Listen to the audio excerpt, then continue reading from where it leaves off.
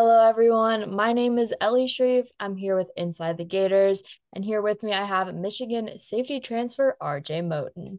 So, my first question is, your dad played for the Gators. So, growing up, how much did he talk about his Florida playing days? I mean, he didn't really talk about it, once I started getting in my recruiting process because he didn't want it to be like me have to try to live up to his shoes, you know what I'm saying? But like when I was younger and like finally understanding like how far you can go in football, he would show me like little clips here and there, but he never really was like forced Florida on me or like really talked about it like, all crazy. He always wanted it to be like, yeah, this is your show, you know what I'm saying? Like I already like my time is done, you know what I mean? Like I'm not worried about me right now. We're worried about you. So I mean, he didn't really like, you know what I'm saying? Like didn't really like talk about it as much, but since like we visited and I committed, then I like he started, showing me more film and like, talking about more like, oh yeah, this was I'm sorry, did my thing cut out?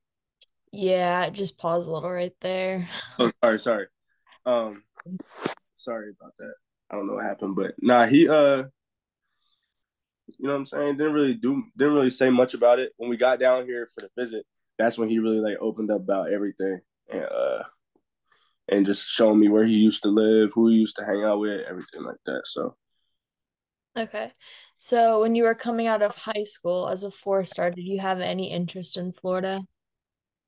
I always was like, if Florida offered me, then like I'll look into it, everything like that. But I ain't like off the bat, I wasn't like, yeah, like I want to go to Florida. Like, nah, I wasn't like that. I was really trying to stay closer to home. I know Michigan not that close to New Jersey, um, but nah, I wasn't like, oh yeah, it got to be Florida because my dad played there. You know what I'm saying? So, ultimately, what led you to Michigan? So I played baseball too, or played baseball out of high school, and I like before like understanding how much goes into like college football. Um, I wanted to play both or try to do both in college, and I think I had like 30 some offers, and uh out of 30, maybe like three or four was like, yeah, you come do both here. And Michigan was one of them. And it was like, who wouldn't want to play in front of 100? I think the most I played there was like 115,000 people. You know what I'm saying? It's just like the atmosphere was cool and everything like that. Stadium, the biggest stadium in the world. But and I mean that's really what had led me over there. Um, so yeah. Okay, awesome. So, did you get an opportunity to tour Stadium House, and is that where you'll live?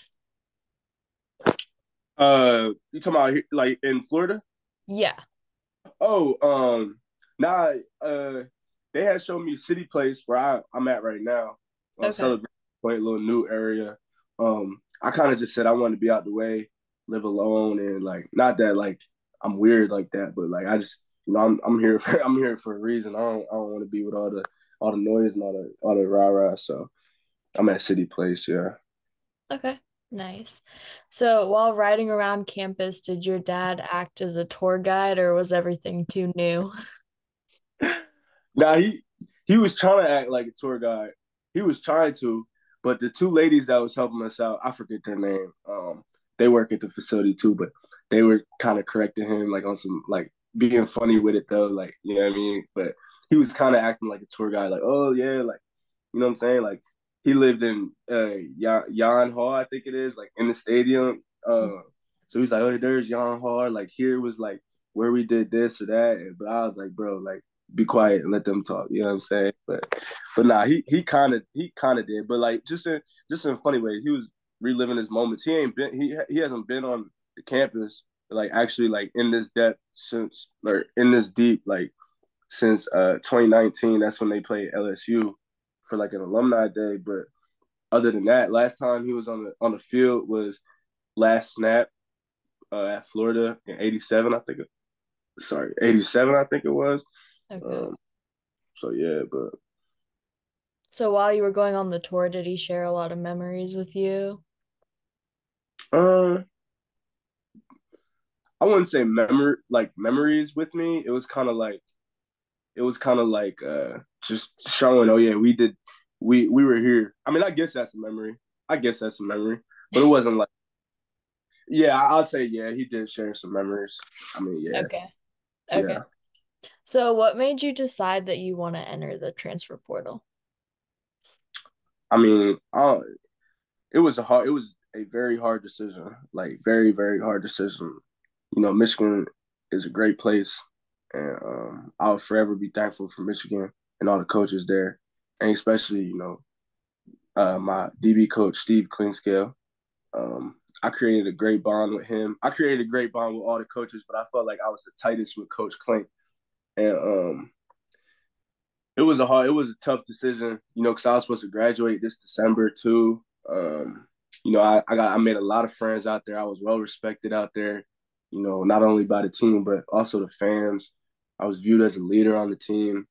I just feel like for me, like college football is a business, and like the coaches, they gonna do what's best for them because they got to get paid to feed their family, or else they fired. You know what I'm saying? And the player, what I mean, you got to do what's best for you. And I just felt like what was best for me was a fresh start. You know what I'm saying? And new opportunity. And I'm not saying I didn't have opportunity there. I was a starter for 2 years, played in I only missed one game, played in the biggest games. Um, and I'm not saying they didn't give me any opportunity or anything like that, but talking it over with my parents, uh, like I said, it was very hard decision. Um, kind of just felt like I needed to do what was best for me. And entering the transfer portal was, I believe, best for me. So I mean, whether they see, whether what I'm saying, we see eye to eye at Michigan, or not, but I feel like that was best for me. But like I said, it was hard. I was sleeping on it for like a minute. I didn't want to, burn any bridges. Like I said, I consider Coach Klink a second dad. But what I'm saying? He'll still call me here and there. And he know I'm in good hands. I know they're gonna be good over there. So that's really it. So what programs were interested and what made you decide on Florida? Okay, so I didn't know how the transfer portal really worked. So but people had told me like, yo, like once you hit the portal, your name, like you know what I'm saying, like you're a well known name in college football. Like once you hit the portal, like it's gonna blow up. So like I was kind of scared. But shoot, first people that kind of hit me up once I hit the portal after like 10 minutes was obviously Rutgers, hometown. I had Tennessee, LSU, Florida, Arkansas, Ole Miss. Um, I had Oregon. Um, no Big Ten really besides Rutgers. Um, I had Kansas State, Oklahoma State, Texas A&M was reaching out a little bit. A couple smaller schools, Charlotte, Western Kentucky too. Um, that might have been that might have been I don't remember off the top of my head, but that might have been it. But when I came down to Florida, um, it was kind of like I was kind of shocked. You know what I'm saying? Because I didn't know what to expect really. My dad obviously is from Clearwater, so I got family here. My uncles are living in Orlando. My older sister lives in Orlando. She works at Disney. Um, I got family in Clearwater, like I said. I got friends in Tampa. Um, but when I came down here, and I had built a connection with Coach Armstrong, because we both got the same vision. You know what I'm saying? Like I gotta trust him, and he gotta trust me, and we both new to the program, so it was like just building that relationship with him, and just hearing how much he cares about not only his goals but the players as well was like, what I'm saying? And I've played for a young coach before, you know what I mean? Like I played my high school coach, I think when he got the head coaching job was like 28 years old. And now his first year was the year like I blew up. So like I know how it is to come in as a young coach.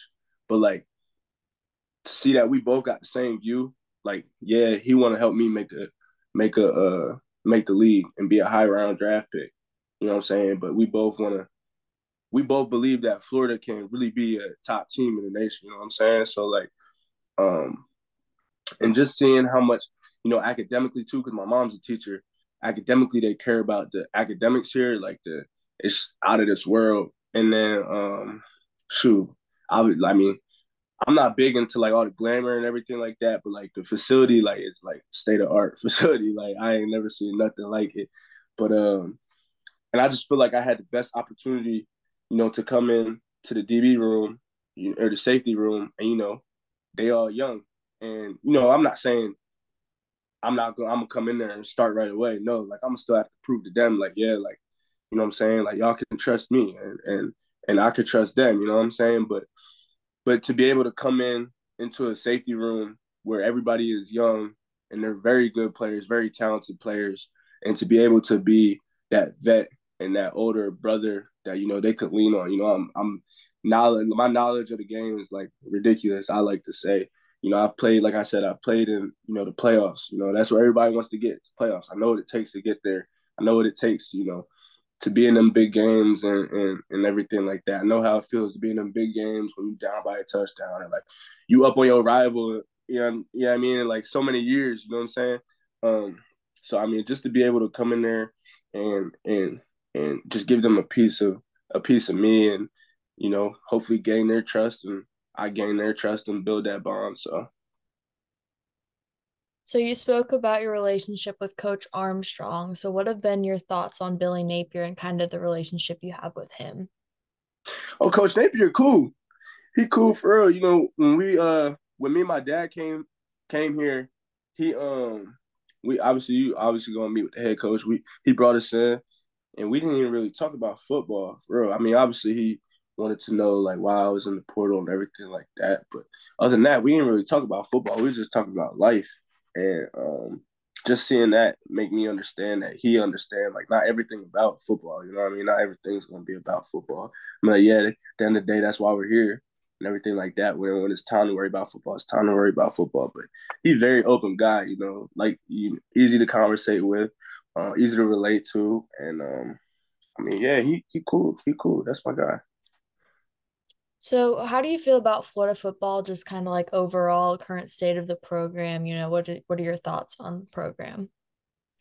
At first, I didn't really know much about the program, but just meeting some of the guys and hearing that they're in a rebuilding stage, but like they're past the rebuilding stage, if that makes sense. They just needed they just like we just need I gotta stop saying they, I gotta start saying we, but we just, we just need like couple more pieces here and there and we're gonna be straight and just want everybody to realize like bro, like we're not like some slappies. We're Florida. Like we're yeah, you know what I'm saying? Like we're not slappies. We can compete with whoever we want to compete with.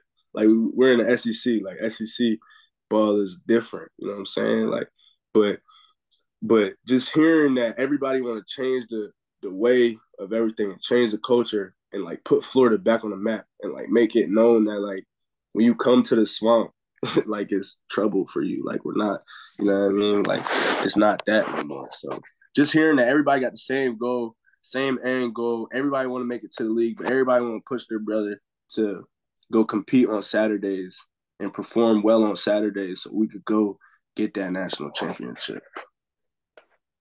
Love to hear it. So what do you think you bring to a team? I once I get to know everybody like outside of football, like very goofy. Once I get like comfortable around everybody, and everybody get comfortable around me. But besides that, like football wise, I bring like knowledge. Like I like to think like I'm the smartest kid on the field. You know what I mean? Like I'm thinking before the offense is even thinking. You know what I'm saying? I know what everybody. I know I gotta learn new defense, but it's gonna come to me. Like I'll know what everybody's doing on the defense. I'll know who's supposed to be what on the motion, what's supposed to do that. You know what I mean? So my knowledge. I'm a competitor. I like to compete a lot, a lot. I don't like to lose. I'm gonna talk my trash too. Like I said, I mean, once I prove it, you know what I mean. I gotta prove it, but I'm gonna talk my trash. Um, and then really just the older brother too. That's like I said, the team, especially the DB room is young. So really just the older brother, somebody that's always gonna be there for your brother. I tend to put everybody else first besides me. Not saying that that's a bad thing, but like if somebody need to get picked up at night, I'll pick them up, drop what I'm doing. So just somebody that's real caring, gonna push everybody and tell you straight up. Like you know what I mean? If you BSing, like, yo, bro, like, come on, pick it up. Like you wild, you know what I mean?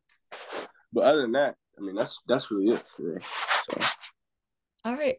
So now I'm gonna do some fun get to know you questions so Gator Nation can get to know you better. Let's see. First question, three things on your bucket list. on my bucket list, Yep. like in games to do in Gainesville, No, just like overall. on my bucket list, well, all right, like since I've been here, I want to see an alligator. I haven't seen like a real life like wild alligator just like chilling on the grass. Like the zoo don't count. The zoo don't count. But like I want to see an alligator. I'll tend to like drive on my way to the facility, drive by I think it's called Lake Alice, and Mm-hmm. like try I'll go real slow, see if I can see one. I want to see an alligator. Um, my bucket list. Um, shoot, I want to make my dreams come true. Uh, I don't know the third one. I got a lot though. So like on my bucket list though. I mean, I'm trying to think. Uh, win a national championship, obviously. Um, is there somebody I want to meet? I don't know who I want to meet, like celebrity wise. But the main one right now, especially in the summer, is see an alligator. Like I really want, and not like a little one. Like I want to see like a real life, like big one, like 12 feet. Cause I hear they be just walking across the street. Have you seen one, Mm-hmm. bro? I mean, I'm from Gainesville, so I've seen a lot, but yeah, Lake Alice, definitely there's a lot in there. You'll see them like in the water, they'll come up to the edge. Also, Payne's Prairie, I definitely recommend that. Like if you go out on like the boardwalk there, like they'll like come up and just like walk across. So like those The are good places. boardwalk? Yeah. Oh, you tripping? So like you're on the boardwalk too? Mm-hmm. Yeah, they'll come up to the boardwalk and like around the edges of the water and stuff. Whoa. And they don't like bite? I No, mean, I mean they they don't don't mess with you if you don't mess with them. for real? Yeah, for real. Do they like hiss? Don't they hiss? They make noise, right? I mean, I've never heard them make a noise. They're just chilling there. Whoa. I'm gonna do that this week. What's it called? Prayer. Payne's Prairie. I'm gonna do that this week. I gotta see that. Also Lake Alice for sure. Like if you like walk like near the edge, like look in the water. And you'll see them. Yeah, usually. And I want to see that. I do want to see the little bat thing we got going on too. Oh yeah, the bat houses. Yeah, those are cool. That's What's like right across the street. what's they just like people just sit there and watch bats fly? Yeah. I think there's like a certain time. You'll have to look it up. That like I haven't done, but I've heard about it. But I think there's like a certain time that they all like come out. Oh, for real? Yeah. I mean, that's really it for real. I do want to see an alligator though. I do want to. I saw a snake yesterday in the street, Oh yeah. and I was like, "Yo!" Like, I took a video and put it on Snapchat. Cause like coming from Jersey, especially Michigan, like you don't see it. Like you don't see Yeah. All right, let's see. Next question. What is something about you that might surprise Gator Nation? it. Something about me that might surprise Gator Nation. I don't know. I don't know. Cause like I said, like once I get like comfortable and like everybody get used to being around me, like I'm really an open book. What's surprise that? Um. Uh.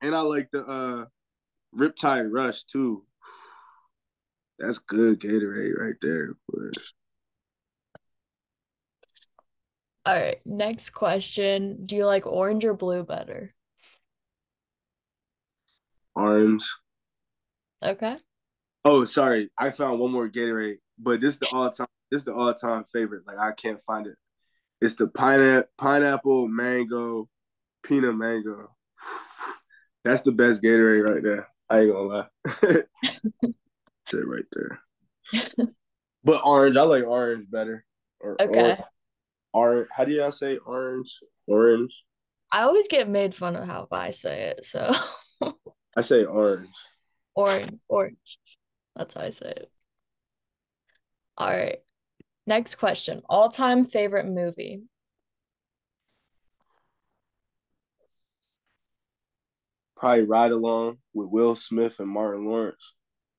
Okay. What about TV shows? Martin, I like Martin. That's on BET.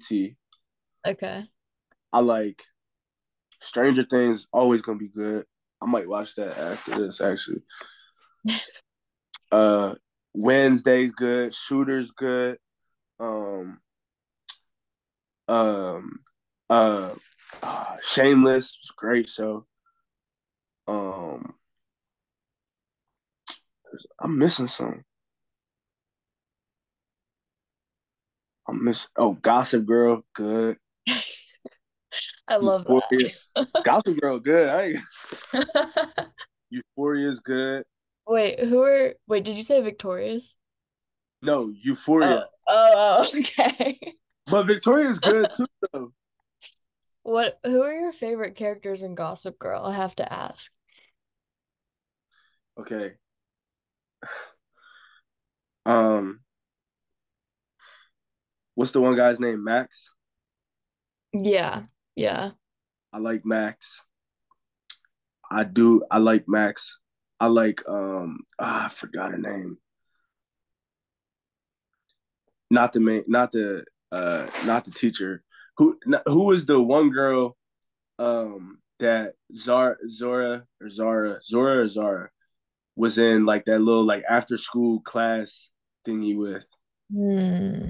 You know who I'm talking about? I know who you're talking about. It's been so long since I watched it, but I know who you're talking about.